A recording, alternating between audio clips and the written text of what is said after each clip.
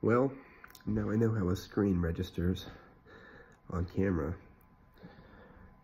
Okay, so playing Red Dead Redemption 2, great game. And a Louie CK bet just went through my head. I just started laughing. And it made me think, you know, how much laughter has that guy? I mean, any of you out there, really think about it. How much laughter has he brought you over the years? Because he's been doing it a while. I mean, the guy's a pro. It's easier for maybe the younger people who didn't get into him to be dismissive of him because he pulled his dick out. But, I mean, does that cancel out those years of laughter? I mean, the world's gone to shit. Things fucking crazy. Sorry, it's late, so I gotta keep it down. But, shit's crazy, you know? I mean, the laughter, I mean, that's something, that's nothing to be taken lightly. Somebody who can really bring you joy like that and bring people joy.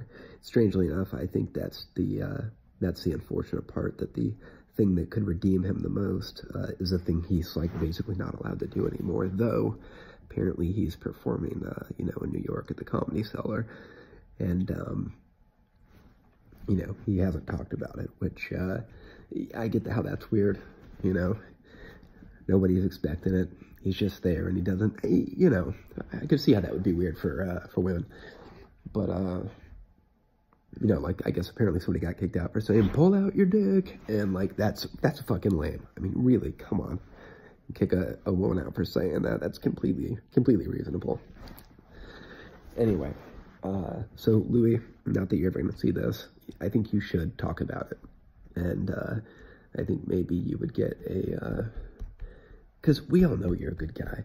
That's the funny thing, is people are just scared of that one fire-breathing minority of, like, people that, like, why? Why are we letting, like, fucking a handful of, you know, obnoxious millennials, dictate how people think and speak? It's absurd. I was born in '81, technically I'm a millennial, so don't hate me too much. It's really baby boomers who fuck, well, I suppose we could say that for a lot of generations, which, that's a funny thing about Red Dead 2. I don't know if anybody saw the South Park where they talked about how the older generations had made a deal with Man Bear Pig, which climate change that they finally acknowledged was real. And for the younger generation to make a deal, they had to give up soy sauce and Red Dead Redemption 2.